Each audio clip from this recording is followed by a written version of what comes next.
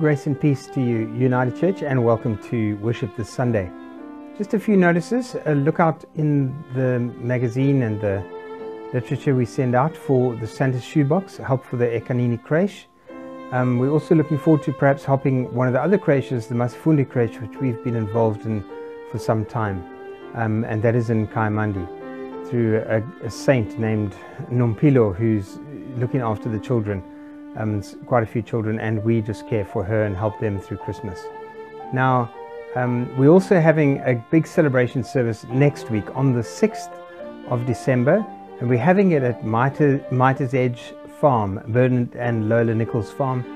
We're really excited about this. It's an outdoor service, and please bring along your children, and Nicola Garrity will be having a scavenger hunt for them in the vineyards.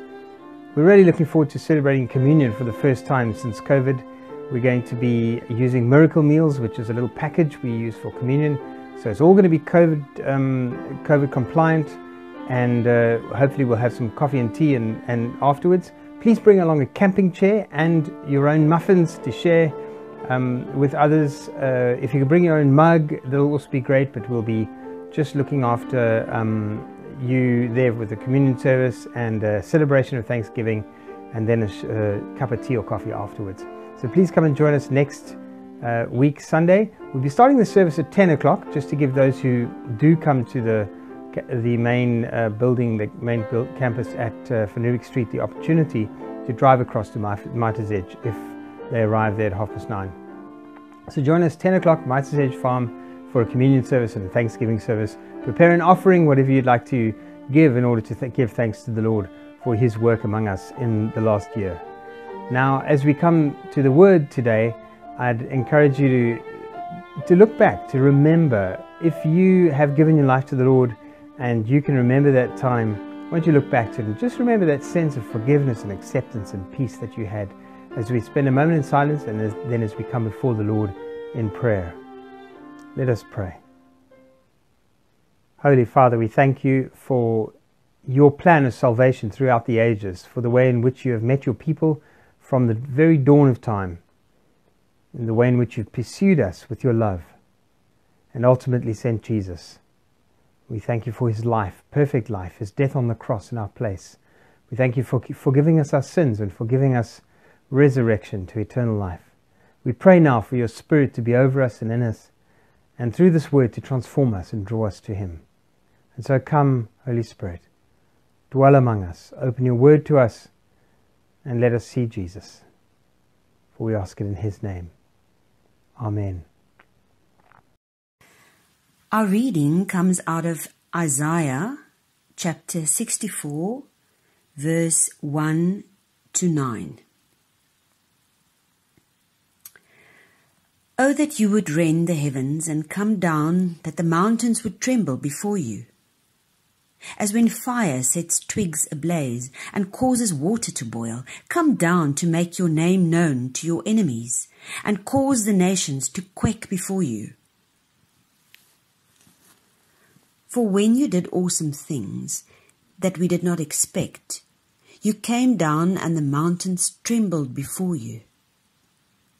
Since ancient times, no one has heard, no ear has perceived, no eye has seen any God besides you, who acts on behalf of those who wait for you. You come to the help of those who gladly do right, who remember your ways. But when we continue to sin against them, you were angry. How then can we be saved? All of us have become like one who is unclean, and all our righteous acts are like filthy rags. We all shrivel up like a leaf, and like the wind our sins sweep us away. No one calls on your name or strives to lay hold of you, for you have hidden your face from us and made us waste away because of our sins. Yet, O Lord, you are our Father. We are the clay, you are the potter. We are all the work of your hand. Do not be angry beyond measure, O Lord. Do not remember our sins forever. O look upon us, we pray, for we are all your people. Here ends our reading. Amen. So I wonder, have you ever prayed this prayer? And right now it's hard not to feel like things might just be a bit better if God were to show up, if He were to stretch out His arm and make things right.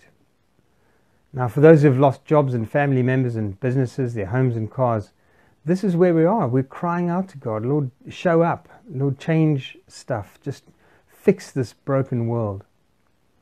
Now, one of the first families I ministered to in my life in full-time ministry was about a 13-year-old boy who had lung cancer.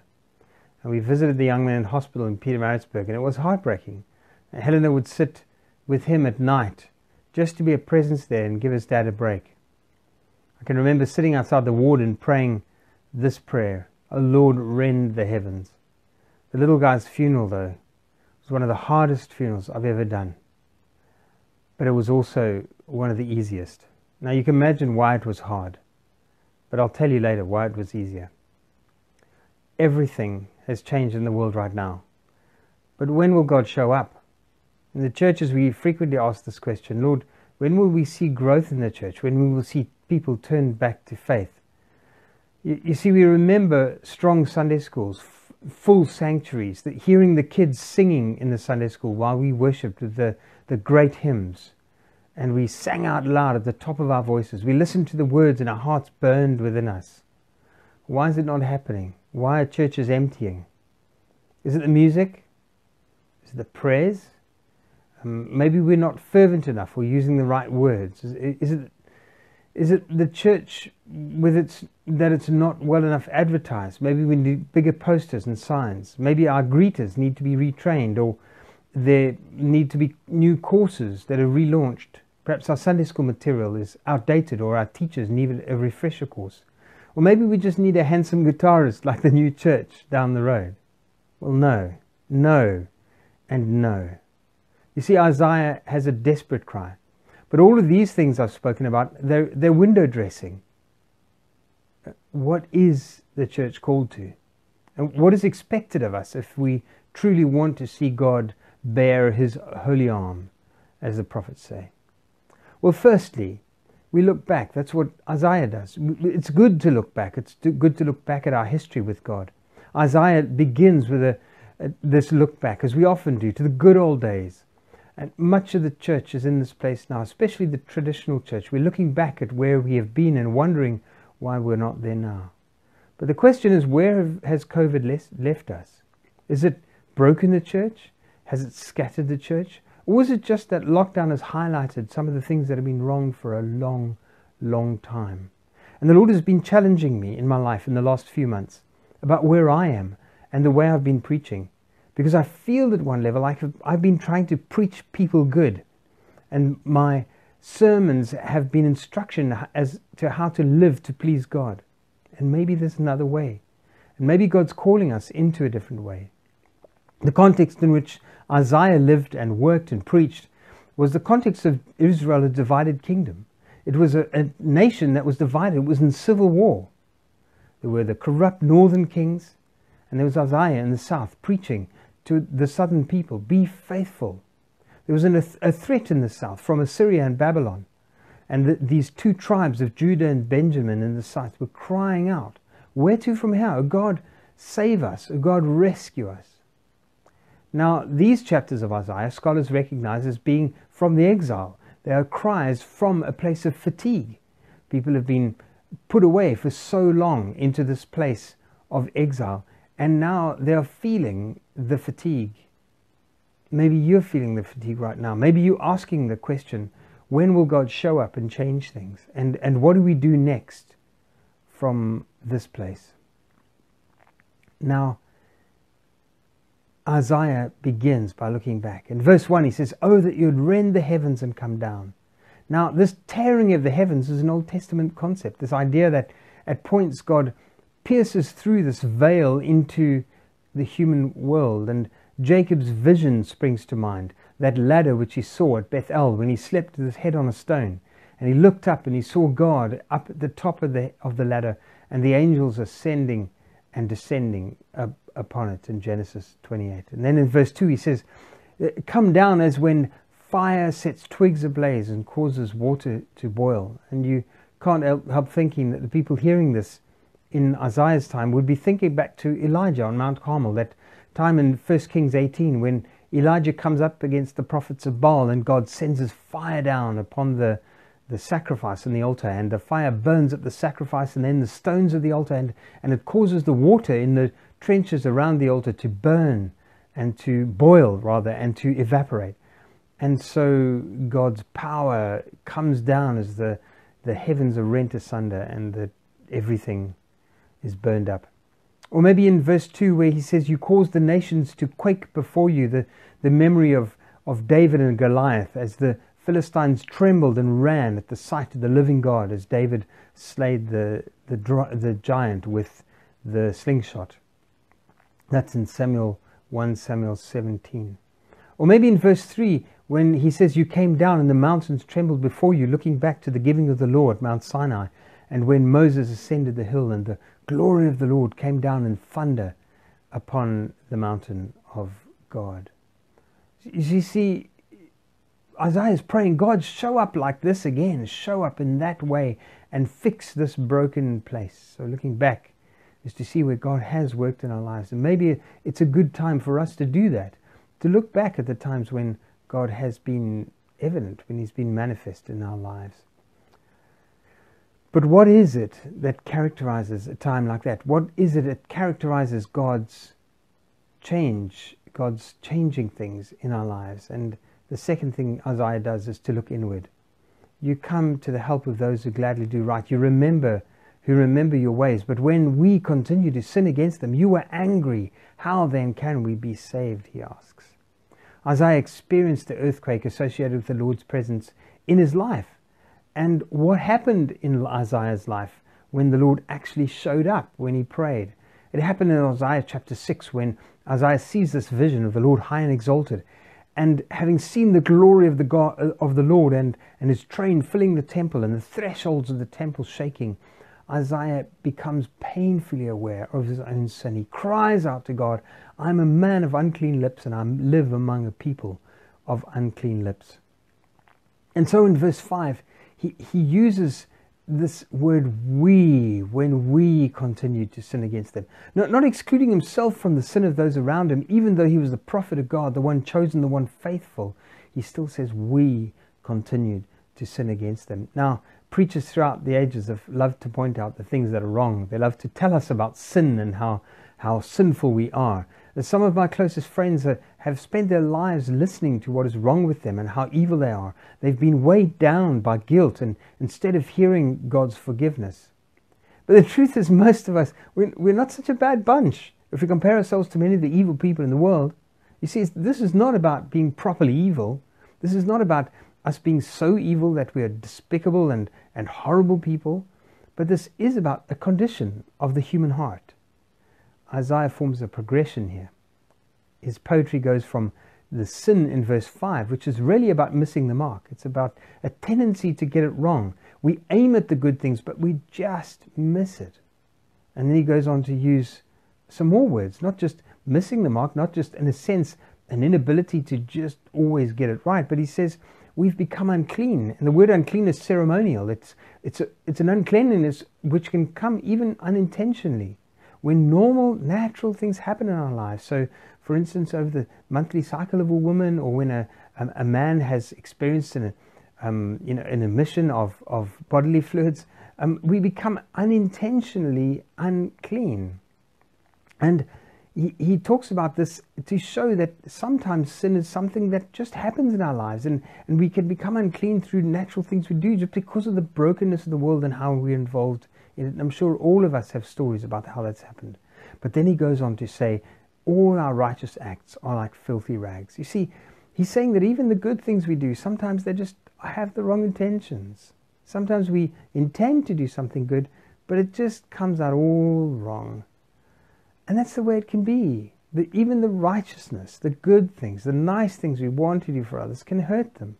And we experience that in the cultures in our country, where we misunderstand each other, and sometimes we say things or do things which can just hurt each other. And then he says, as a result of all of this, what happens is we begin to shrivel up like a leaf. There's a deathly outcome. A leaf goes brown and it dies, and a wintry deathliness comes upon us out of things that seemingly are not so bad at all. And then he says, like the wind, our sins sweep us away. We become, in a sense, because of all of this and the weight of it on our lives, incapable of affecting a positive outcome. We try all we like, but somehow things just seem to go wrong. Mother Teresa famously says, the greatest sorrow in us is sin. Despite all that she faced around us, she said the greatest sorrow is sin. Understanding that no matter how much good you try and do, this sin, this brokenness is right there with us. And so sin begins with just a tendency, but it becomes so much more. And Thomas Midgley Jr., a famous inventor from the 20th century, in 1921 he invented, working for the Ford Motor Corporation, he invented leaded petrol. And it changed the way we moved about, because suddenly engines could be smooth and people could have great luxury vehicles. And then in 1937, this same scientist won an engineering award for inventing Freon 12. Now you'll know it as a chlorofluorocarbon. Now these two inventions single-handedly destroyed the ozone layer for us, so that we had to wear 50-factor sunscreen by the 1990s. Now something which the world heralded as a greatest invention just became something which broke the world. The point is that even the things we think are great and good can be things which break the world. Now, we ought not be weighed down by this. The point Isaiah is trying to make is not about how bad we are, but it's about going inward. He says we have continued to sin and we have become unclean, saying there is no one who is without this condition. We're all caught up in it. And right now there are a lot of places to level criticism. There are a lot of places where we look outside of ourselves to find this sin. We look at Donald Trump and we all have a ream of things we can say about him. Jacob Zuma and Ace Magashula, Shepherd Bushiri in Malawi right now. We all have these things we'll say about them, and look how bad it is. The world is corrupt. We may blame political organizations or institutions or financial institutions for robbing the poor. We could blame all sorts of things. But Isaiah's guidance is, look within. You see, the point is that the sin isn't out there. The sin is within. The brokenness isn't all out there in the world. Brokenness happens within us. Paul reminds us in Romans chapter 3, verse 23, all have sinned and continually fall short of God's glory. And John the Apostle writes in his letter, if we claim to be without sin, we deceive ourselves, and the truth is not in us, in 1 John chapter 1, verse 8. And then Jesus makes this confession of our sin as part of his great prayer that he teaches the apostles in Matthew chapter 6. Forgive us our sins as we forgive those who sin against us. The point is that sin is not just out there, it's in here. The bearing of the holy arm begins with our contrite heart, which David reminds us about in Psalm 51. It's not that you're bad in the most despicable way. It's about that we all tend to go away from the perfect way that God has modeled for us in Jesus. This way of self-sacrifice, of turning the other cheek, of going the extra mile, dying for our enemies and praying for those who persecute us. You see, confession and contrition are the beginning of the rumbling, beginning of the earthquake and fire. And finally, thirdly, the heavens have already been torn apart in Jesus Christ. Isaiah asks in chapter 5, how then can we be saved? Isaiah's message is one which points forward. At the end of the sermon comes the promise, Isaiah 65, the wolf and the lamb will feed together. The lion will eat straw like the ox. The dust will be the serpent's food. They will neither harm nor destroy on all my holy mountains, says the Lord. See, there is a future where things will be right, will be as God intended. But the promise begins in Isaiah in chapter 9, for to us a child is born, to us a son is given. The government will be on his shoulders. He'll be called Wonderful Counselor, Mighty God, Everlasting Father, and Prince of Peace, the Messiah, Jesus. By his stripes we're healed, says Isaiah. He was pierced for our iniquities, says Isaiah. Upon him has been laid the sin of all. He bore the sin of many, preaches the prophet Isaiah. Peter the apostle writes in 2 Peter 2:24, he himself bore our sins in his body on the cross so that we might die to sin and live for righteousness. He's giving us the opportunity to move from this place of sin into a place where our righteous acts are no longer filthy rags, but they're washed clean. Though we are scarlet, Isaiah says, we shall be white as snow. By his wounds we have been made healed, for we were like sheep going astray. But now you have returned to the shepherd and overseer of your souls. John the beloved, he wrote of Jesus in John 1:12, yet to all who receive him, to those who believe in his name, he gave the right to become children of God. And Jesus says in John 7, if anyone is thirsty, let him come to me and drink.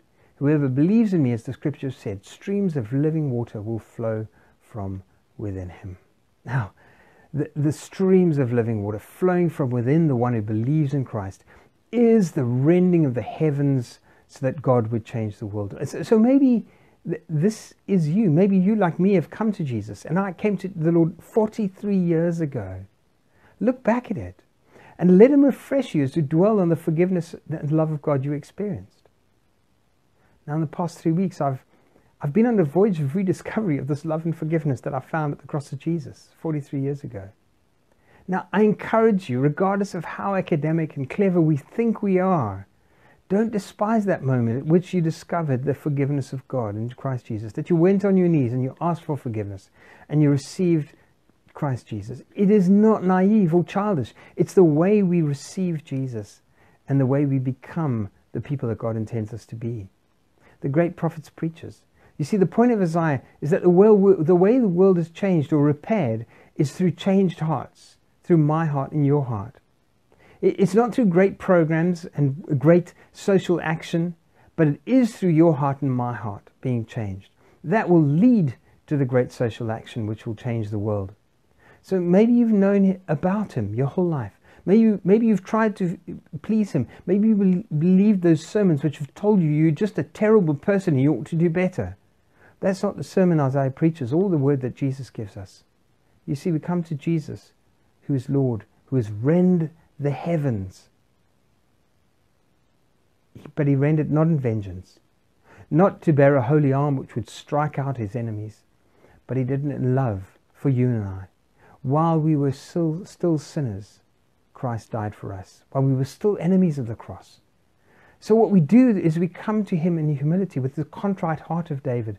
We confess our sins in humility and we receive him as our friend, as our brother. So let me tell you why that funeral was an easy one. That funeral of that young man of 13. Because those who were there, those who listened, his dad and the rest of the family, they'd met the one who came down. They'd met the one who rent the heavens and came down in love. And the truth of his love was in their hearts. So that they knew, regardless of what had happened to this young man, lives had been changed. And they had been strengthened through this young man's faith. You see, was it about heaven? Well, sure. But this young man had changed the hearts of those around him. He had been, in his broken state, a history maker, a game changer. You see, the kind actions that came from his relationship with Jesus, the way he brought goodness and kindness into others' lives, rippled through the community for a long time. And there is a way that the mountains will tremble, but it begins with that prayer of confession. And forgive me, O Lord, and then I receive you, for you are the Messiah. You are the one who saves, for that is how we can be saved. The Lord has rent the heavens. Love came down to earth. And you and I are his plan for the better way. We're the history makers. We're the game changers. We're the ones who allow God to rend the heaven. This is Jesus' plan. You will be my witnesses. We will be the ones, as Jesus' followers, to change this world. Go inwards. Pray for forgiveness. Receive and believe again And then let's wait for the rumbling to start. May the grace of the Lord Jesus Christ and the love of God and the fellowship of the Holy Spirit be with you now and forevermore. And I encourage you, if you'd like to pray that prayer, or you just don't know where to go from here, or how to even articulate this, get hold of me. The details are all in the bulletin, and let's pray together and work this out together. Go in peace to love and serve the Lord. Amen.